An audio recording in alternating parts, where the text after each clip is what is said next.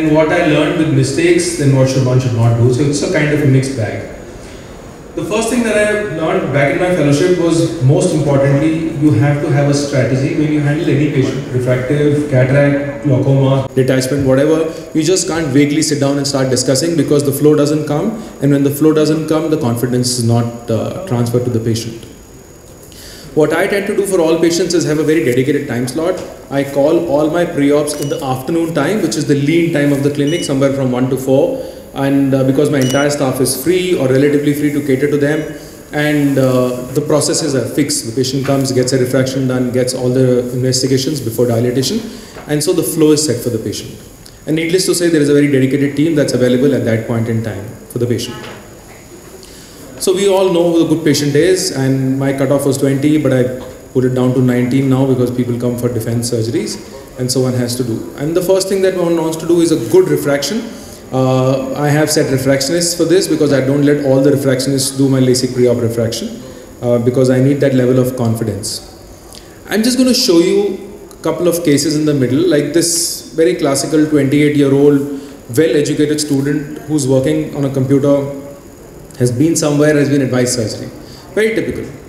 And that's the patient's refraction. It's just a screen grab, so just a low myope. One thing I've realized is low myopes can be sometimes a little tricky, because one, they are extremely motivated for a smaller number, and second, there can be issues underlying. Like in this patient, when we did a cyclorefraction, which hardly any of us will do for a myope, the refraction went down completely to minus 0.5, which essentially shows that this is an accommodation spasm that's being played out, has been advised surgery elsewhere, and probably would have undergone surgery also. So one thing I learned is, best if you can, and if your time affords and the patient is, is comfortable with getting dilated and coming back after a few days again, because cycloplegia, unlike dilatation, will take some time for the pupil to come back, particularly if you are doing pupil registrations and you want to do a LASIK surgery on these patients.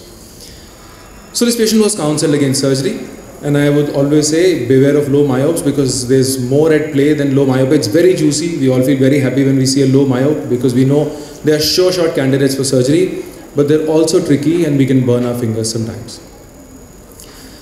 And then we realize that there is no objective way to assess refraction.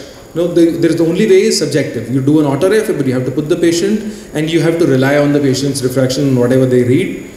And so we decided that there should be one more way or a couple more ways as technology evolves to see how we can do this.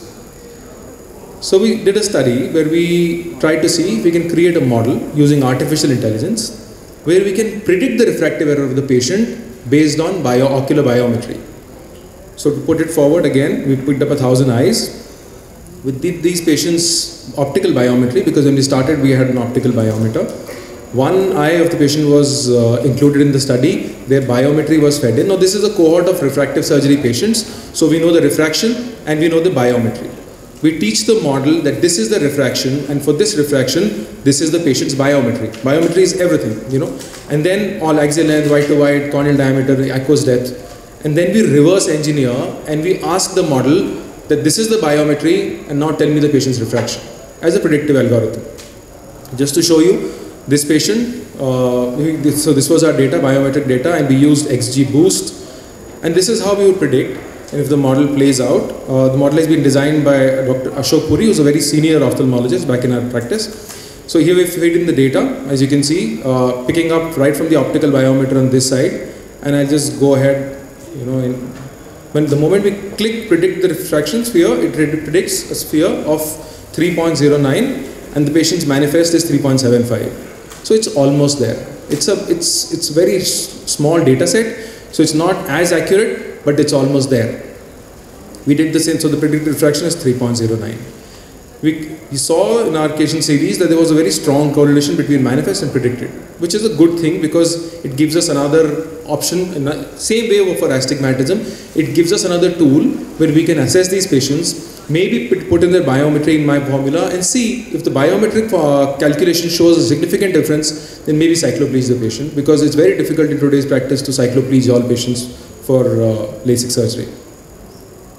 Again, after this, after refraction, I think ocular surface is predominantly very important, and all of us have gone wrong with dry eyes, not only because the patients are uncomfortable, because sometimes you can wrongly pick up the wrong refractive error.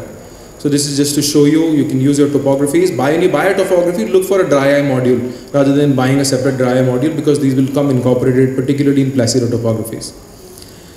You can do a lipid layer analysis using a LipiView or meibomian gland analysis, which is also a good idea, which I have now incorporated as a standard protocol in my preoperative workup for these patients.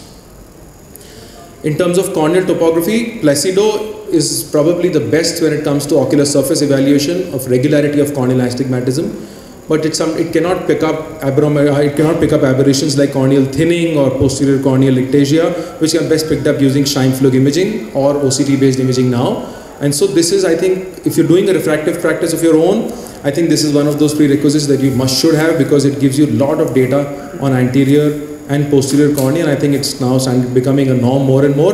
But still, practices do use OCT pachymetry or contact pachymetry along with topography, which is not a great idea because you can miss out on these subtle problems that may manifest later as ectasia. Give you an example of this patient who looks pretty okay on a surface topography, but if you look at the posterior corneal float and the corneal Mackie map over here, you can make out that this is a form frust conus in formation, and this patient will land up with ectasia if you do a refractive surgery for this patient. Okay, OCT, I tend to use epithelial mapping. I'm sure somebody's picked it up in the morning. But epithelial mapping gives me a huge amount of data, particularly when it comes to chronic contact lens users, because they will have epithelial irregularities. And sometimes patients can lie to you that they've stopped using contact lenses. So it's best that if you have access, you can look at the epithelium of these patients. I do biometry for all patients, not for predicting refraction, but I document the biometry because these patients will need to undergo cataract surgery at some point in time, and we know that preoperative biometric data can help in getting the right IOL power. So I do a biometry and mail these biometries to all patients, and I also hold them as a database inside the hospital. Again, all investigations need to be done in mesopic conditions, because it's those wide pupil patients that will end up with the most problem, and you need to choose your zone size very carefully. This is just to show you on an eye trace aberrometer that if you look at the patient's vision, we all check our patients in nice brightly lit refraction rooms, and this is what the patient reads. But the moment you dim the lights in your room, you will realize that they will lose a line or two of vision. They will go from 6.5 to 6.9 plus, and that's because their mesopic pupils will cause more corneal aberrations to open up. So it's very good to always assess and do all your investigations under mesopic conditions, so that you know what is the worst case scenario for this patient and go ahead and treat that. Going ahead, one thing that I do in all patients again is a specular, because you don't want to operate on a pure specular, and I'll tell you why. And this is a classical example of a patient who's a baker who came to me, works in very hot environment, glasses are slipping off, there's fogging, hundreds of issues with myopia, and this is his refractive correction. Everything looks okay. It's a very small print, but the pachy is okay. But this is the specular. I mean, peripheral cornea may be regular, but with the specular like this, it's very difficult to counsel the patient for any ICL surgery. But it's also not a good idea to do a flap-based procedure, because the flaps may not adhere if the endothelial pump is not working. So I did a translight or a streamlight, a trans PRK procedure on this patient, and the patient is doing well. And this is the patient's post-operative outcome. So the choice of surgery changed for me based on the specular itself, just the specular, because I don't want to risk him moving his flap away 5 years down the line, or God knows if the flap doesn't adhere, it will become a big mess for me. So if you have a specular, it's best to do one. Otherwise, at least do a thorough slit lamp evaluation and look out for these gut-tight changes. Another case scenario, standard profile, 25-year-old married female with a low myopia has come for surgery. Pachy is 549, cornea is regular, everything looks pretty nice. Nice juicy surgery to do. And specular is nice, epithelial mapping is good. It's a little bit of dry eyes which can be managed. There is a lot of meibomian gland loss in one eye, but it's nothing that's manifest. Patient's comfortable. But I want you to see the video of when I'm operating. So this is the FS200, the femtosecond laser, and I'm docking the eye. And everything looks reasonably good to me once I dock the eye.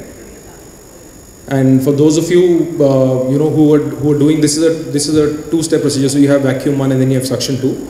And I'm firing a 9 mm flap in this patient. So as you can see, the dock is straight up, there is no problem, the flap is following completely. But have a look at what happens right now. So with a normal looking eye, if you see something like this coming out, something's definitely wrong, because this was a clean dog. There was no bubble, there was no dry cornea, there was no nothing. But this is an area of uncut tissue. It's very evidently clear that this is an area of uncut tissue for some reason. So anyways, this is just to show you the other eye of the patient, which I did fire because I had no idea what happened in the first place, because everything looked okay. And the other eye fired extremely well, and the flap was cut in the other eye. So going back, let me see if the examiner plays. So this is the first eye, and if you notice, I'm trying to figure out what happened in this eye, but notice the entire epithelium. This is not the flap actually, this is just the epithelium, and the whole epithelium is moving smoothly over the area of uncut tissue. I've been 10 years into practice doing refractive surgery, and this is the first I encountered the flaps being cut, but the epithelium is a little boggy. So I didn't do anything to this eye. I put a BCL, left this eye, but I ablated the other eye, and this is to show you once again. I lifted the flap for the other eye. Let me see. Okay, let me go back to this, if it works. Yeah, but when I was ironing, notice the other eye. There's a central island of epithelium that's just floating in the center. So definitely something is wrong with the epithelium. I figured maybe my nurses have put more proparacaine, which is normally my protocol is on the table 1 drop, and that pretty much does it for me. But obviously they hadn't. And this was the patient post-operative day 1 in the eye where I didn't cut the flap. And this is how it looked. This is how it subsided to eventually, and eventually it finally went away. But this was epithelial basement membrane disease, or EBMD, which was missed out by me. The only thing I had to do was look at the patient in retroillumination, and this is what it was. Actually, we take images, dilated images, and this is what it was. But I missed out because I've never encountered it. And there's no way to pick it up, because what investigation can you do? I'm doing everything from epithelium down to retina, but I missed this out, and this did happen. So I did a PRK for this eye later, 3 months down the line, and the patient's doing extremely well. She's recovered back to 6/6. But it was a nightmare for missing out something, and I still dogged, and I shouldn't have fired, but I didn't see anything where I would have stopped firing. So again, not to get into details, but microkeratome, you have more chances of having an epithelial loss with microkeratomes, surely because of friction. So femto may be a better procedure, but the best is PRK. One last case before I come to the concluding slides of another patient, and I have cut down the slides because I think Dr. Vikas has already shown. So 45-year-old female comes to me for surgery, and profile is good. She understands presbyopia. She understands that she is going to wear reading glasses, and she's heavily made up, I would say very pretty looking 45-year-old. And we said, surely, let's go ahead and do a surgery. But she comes on the day of surgery, and I told her specifically no makeup, no perfumes, and she has all these fine reticular vessels on the face, in these telangiectasias, which I never saw in the preoperative. So I realized there is some atopy, something at play which is not normal. But I went ahead and did a surgery, and I landed up with a CTK, which took at least 6 months to clear, and the hyperopia is still there, and the patient turned out to be a nightmare. Again, nothing you can do. So I just wanted to put this up to say that you don't have to look at the eye, but look at the patient profile. But when I saw the patient in the theatre, it got me worried. Finally, please look at the retina and send to your retina colleagues, because peripherally these patients will have issues. Also, I do OCT for all these patients because I need to document, and even for my comfort. We did publish that in patients, not for refractive but for cataract, if in a normal looking retina you can have subtle pathologies, so no harm in doing it if you have an OCT. So finally, understand the patient in totality rather than understanding just the eye. Understand the visual requirements and the personality type. Get a physician's clearance if you think the patient's not has OBs or any other issue. But please sit down and give enough chair time to explain the patient, and realistically speaking, everything is within plus or minus 0.5, and there's no 0, because the eye is dynamic, so the vision will fluctuate for these patients. And with this, you'll have a good post-operative outcome more often than not. Thank you. Thank you so much. I think actually you've laid down the basics very well. If there are any comments or any suggestions or anything that anyone would like to share. I, although had a learning lesson from you, I had this, I think I heard this talk in ISCRIS, and yesterday only I had a low myo, 0.75 and -1. And usually I go more about giving my juicy speech of how easy and how it's going to be cakewalk. But then I did the cycloplegic refraction and I exactly landed where you did. So I think it was a great learning lesson for me that,